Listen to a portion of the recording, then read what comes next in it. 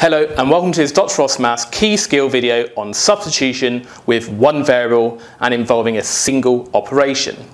Now we use substitution when we want to find the value of an algebraic expression, but we're given the value of each of the variables involved in that expression. So we want to find out what is the value of the expression 3x if we know that the value of x is 2.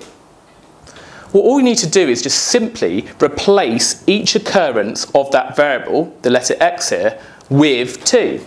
So when we write out 3x, remember that means 3 times x, and so we could write 3 times, but instead of x, because we know x is 2, we're going to write 2.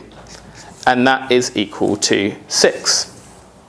What about the second one? Work out 8 over y when the value of y is 4. So again, let's write the expression first, and then we just need to replace, that is, substitute each occurrence of the variable here, y, with 4, because y is worth 4. So we do 8 over 4, 8 divided by 4 is 2.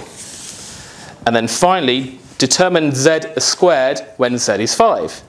So if we have z squared, we substitute the z with its value, which is 5.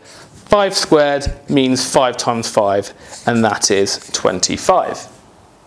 In later videos, we'll have more complicated expressions and expressions involving more than one variable, and also where we have to substitute using a negative number.